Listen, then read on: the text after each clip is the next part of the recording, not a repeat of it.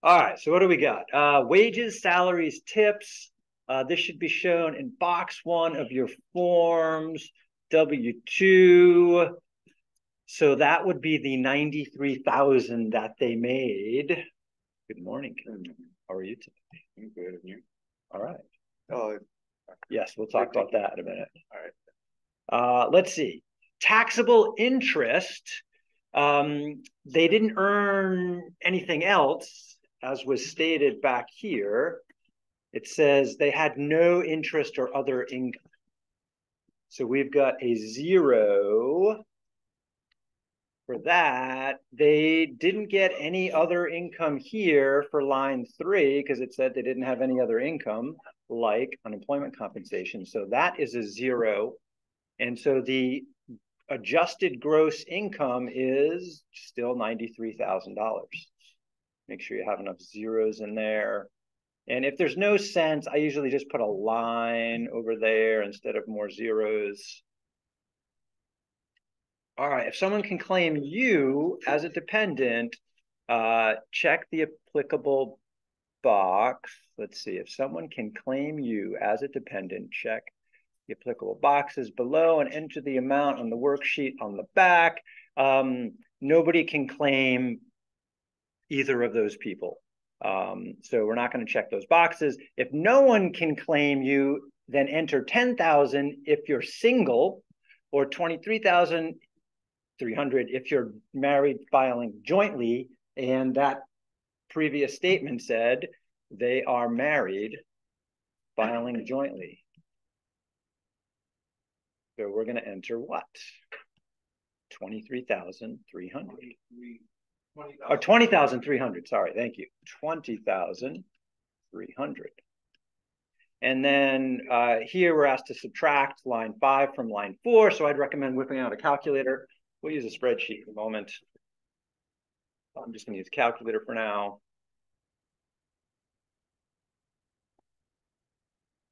So we've got the 93, 1, 2, 3, 93,000 minus 20,300. And we get 72,700 for their taxable income.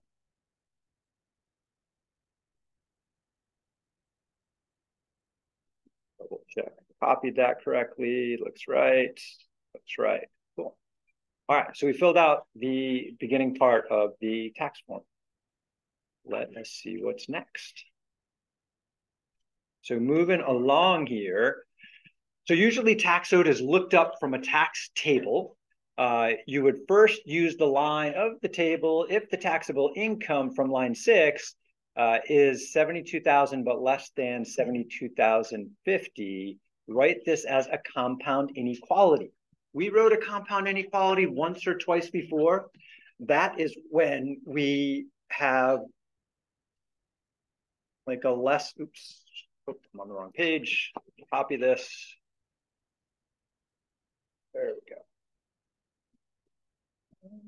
New page. Now I can write on it. So that is when we have a less than symbol with a variable in the middle and then another less than symbol. They say to use T for the taxable income, so I'm going to put a T in the middle. And you usually read from the variable. And so I have a low of 72,000.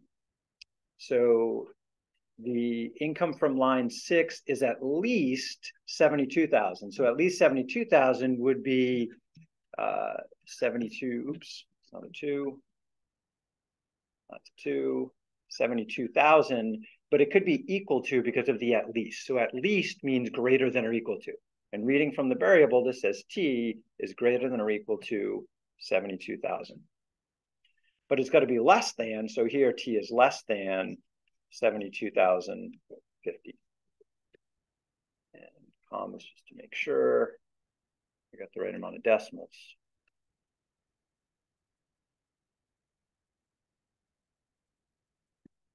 All right, so what was their income again? 72,700. So we want to use the table over here So again, the left column is the at least, the lowest income they can have for that row, and the second number is the highest. So which one do we want? Down here in the fourth group of numbers, I think, at the bottom, at least 72,700 up to 72,750. And because of the at least, we can use that particular row, which says remember, they're married filing jointly. So we want the last column. So we want the $10,001. So according to the table,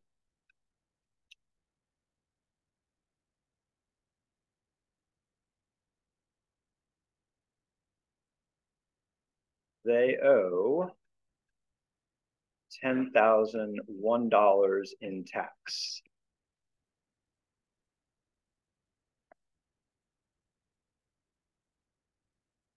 Any question about how I'm reading the table there?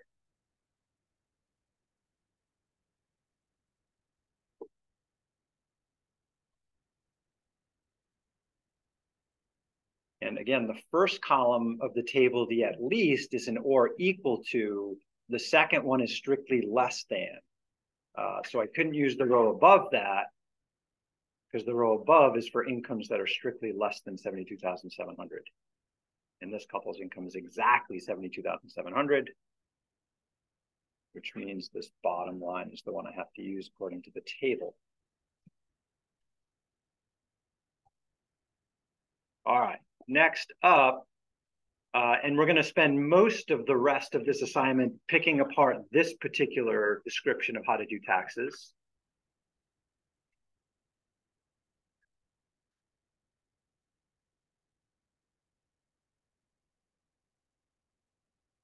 All right, so an alternative to using the table is to use what are called tax brackets. And a tax bracket is just a range of incomes that get to pay a certain percentage. So people that make between 18,150 up to 73,800, they pay 15% on some of their income. For the income below 18,000, everybody pays 10%. And then if you make more than 73,800, but less than 148,850, then you pay 25% on that extra income. So basically what they're saying is for the first part of your income, you pay 10%. The next part of your income, you pay 15%, and then it keeps jumping up from there, okay? And these are called marginal tax rates because they only apply to part of the money you make, not all of it. Okay, so is it fair to say, let's suppose somebody made 93 or $100,000 in taxable income. Does that mean they pay 25% on all of their money? The answer is no. They pay 25% only on some of their money, the amount they made over 73,800.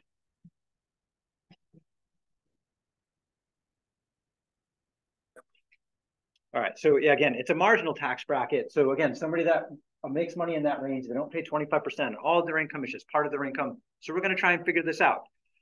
Our couple, their taxable income was 72,700, right? So that puts them in this second tax bracket here because they're less than 73,800.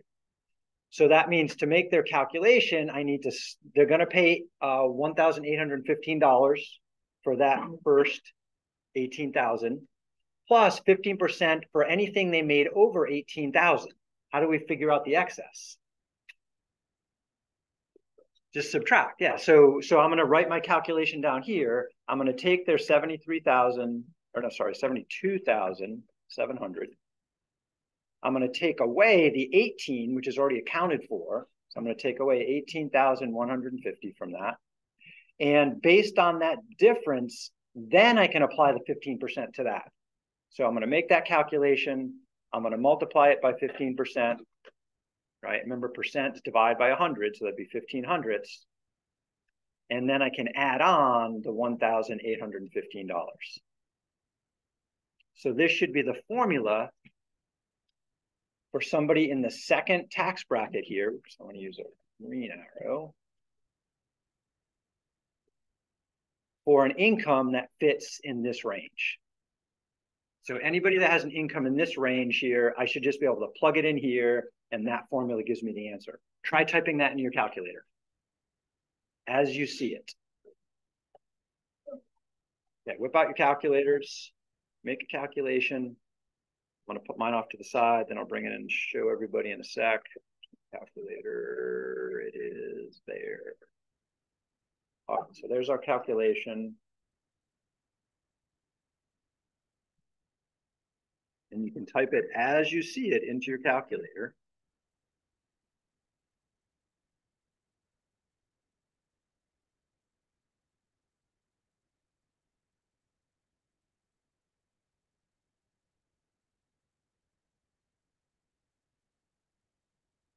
Okay, I think I typed it right, so I'm going to bring it onto the screen, see if anyone agrees with me. Did anyone get a similar answer? $9,997.50? Okay. So again, this is the formula we want to write on paper first. Remember, write it on paper first. So I should see that written on your paper. Double check on your calculator that you get the same value as me, because you need to be a master of your calculator. If anyone's missing something about this, let me know.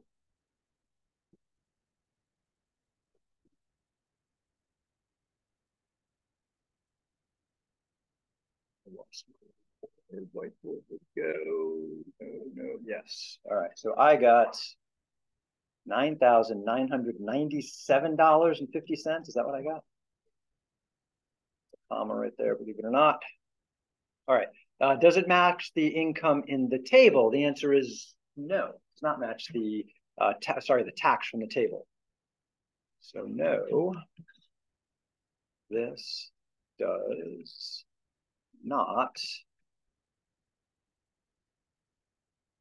match the tax from the table.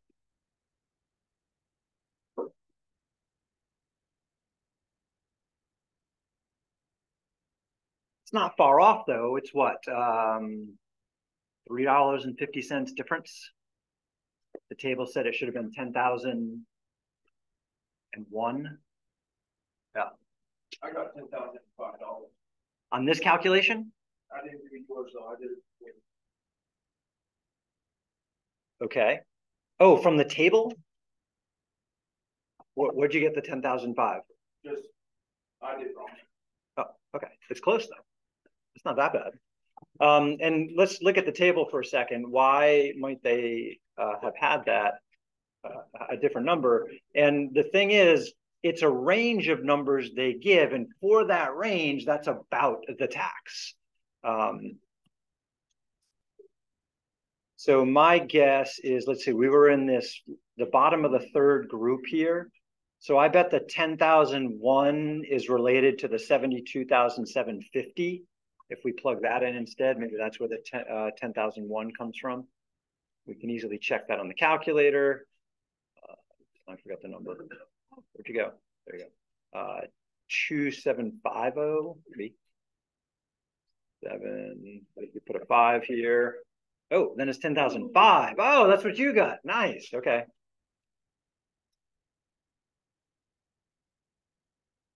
All right. So technically they owe $9,997.50, but they could pay 10,001 if they wanted. It would be okay. It's an acceptable range. All right. So let's see. Taxable income. We looked at using T for taxable income here. And if you check out my formula, I'm going to just circle it in red here. Oops, that is this number right here. So for any taxable income in between these two numbers, you just drop that taxable income in this spot, and that's the calculation. So if somebody said they made $30,000, then all I have to do is back in my formula here, put a $30,000 instead, and that should be the amount somebody who makes $30,000 should have paid in taxable income that particular year, $3,592.50. Right? So we have a kind of reusable formula, and this is the kind of thing I would put in a spreadsheet. So we could program a spreadsheet to do this. That's a good idea. Let's program a spreadsheet to do this. We're going to do that in a few minutes. Let the anticipation build here. Spreadsheet. Next, what do we got? Okay. A commonly held belief is that marginal tax rate applies to all of a person's income. And I think we're almost all in agreement that looking at that table, that's not true. So does the couple owe 15% of their taxable income? If not, what percent are they paying? So let's see. Looking back at that table, let me copy this into my notebook so I can scribble on it. New page. Back here. So again, looking at line 2 here that I've scribbled all over, they only pay 15% on the excess income over $18,150. So the answer to the first question, do they pay 50% on all of the income? The answer is no. They only pay it on the income above $18,150. Write that down.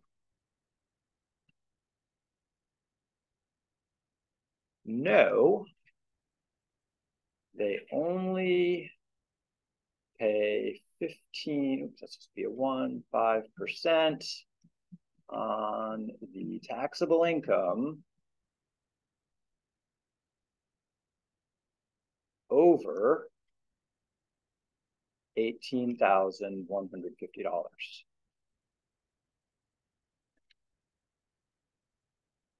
Again, this is supposed to be a 1 right there. So to figure out their exact tax percentage, we just take the tax they paid. I'm going to say the tax that they paid was the $9,997.50 and divide by their taxable income, which was $72,700. And this will give me the percent of their income that they paid, the percent of the tax on their income. So whip that sucker out on a calculator. So take the tax, divide by the income, see what you get. Should be somewhere between 10 and 15%.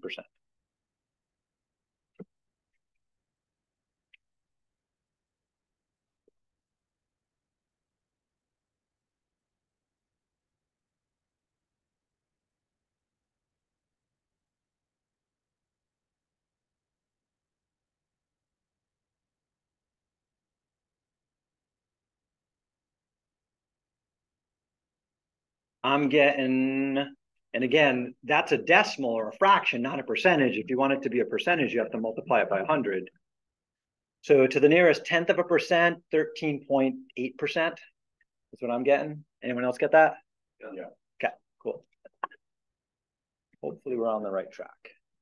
So they're paying, I'm going to write the wavy equals to indicate I rounded, about 13.8% is what they're paying in income tax. Not 15%.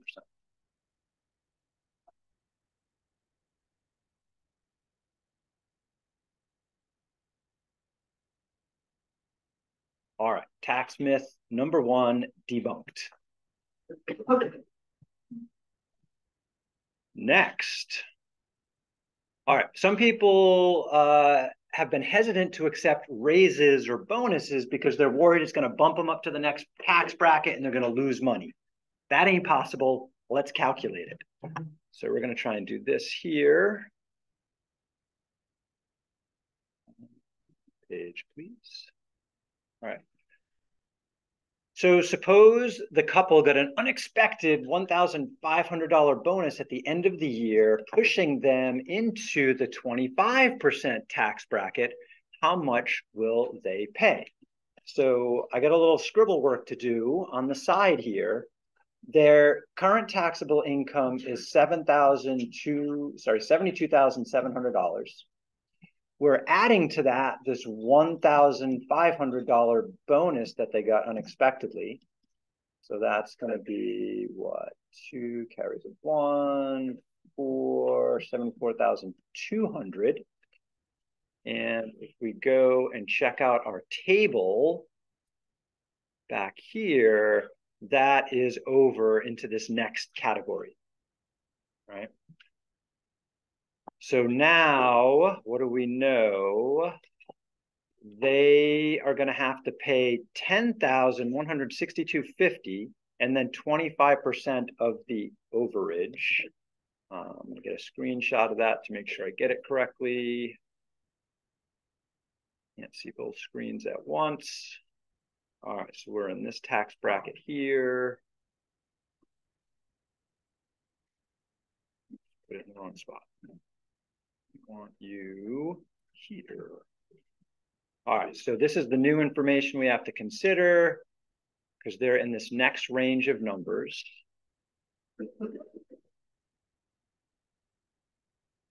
We're making this calculation right there. So I'm going to write it pretty much as I see it, kind of like last time. In this group, they're going to pay $10,162.50 plus 25% as a decimal would be 2,500, 0.25, times parentheses, I got to calculate the excess, which is their new taxable income, 74200 minus 73,000. I need to figure out how much over they made from the 73,800. Right? And that's just a little bit over. So just on a little bit of money, they're going to pay 25%. Whip that out on a calculator. Don't do the subtraction first and then the multiplication, then the addition. Just type it as we see it.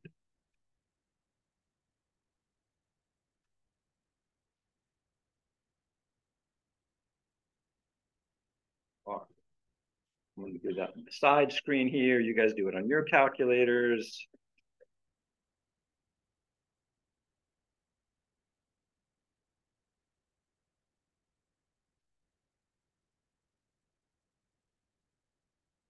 In the middle of the calculation, give me a moment. 100, 7, I get that right? 3,800. All right, I'm getting 10,262.50. Anybody else get that? Okay. So let me write this down. 10,262.50. Now, before this bonus, they paid about 10,000 in taxes, right? So for this bonus, they got a 1,500. They're only paying another $263 in tax. Is it worth getting the bonus? Heck yeah. They still have like $1,300 that's just their bonus to keep that they don't have to pay tax on. Okay. So this is a belief people have that if they get a bonus, it puts them in the next tax bracket and they're going to lose money. It's not true. It doesn't work that way. You only pay a tiny bit of extra tax on that extra amount of money. All right, let's see. So I'm going to let you guys try and answer the next question. I can pause for a moment. So think about that.